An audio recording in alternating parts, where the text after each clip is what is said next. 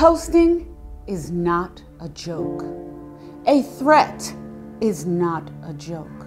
Because we live in times when school shootings are all too familiar, school officials and law enforcement take them very seriously.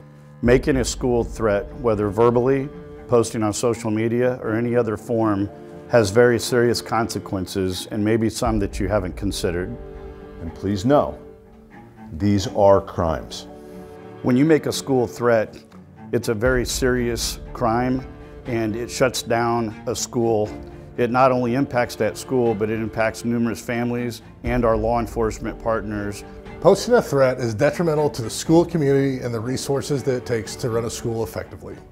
With regard to investigation of these crimes, please know that the Raytown Police Department will utilize and partner with any local, state, or federal law enforcement agencies or resources to identify and charge the suspects in this crime. Shutting down a school results in lengthy investigations. These investigations can cost hundreds of thousands of dollars. A judge may find you to be guilty and charge your family with the expenses of these investigations.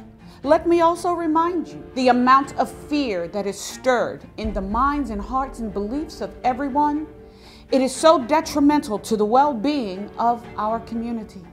Making school threats has very serious criminal and civil implications. You might be charged with aggravated assault or domestic terrorism. These charges come with very serious penalties, such as federal incarceration, state incarceration, and lengthy probation.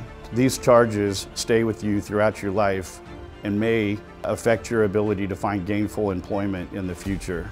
Whether you're having casual conversation with your peers, writing down your thoughts, if you post or make a threat, it will be taken seriously.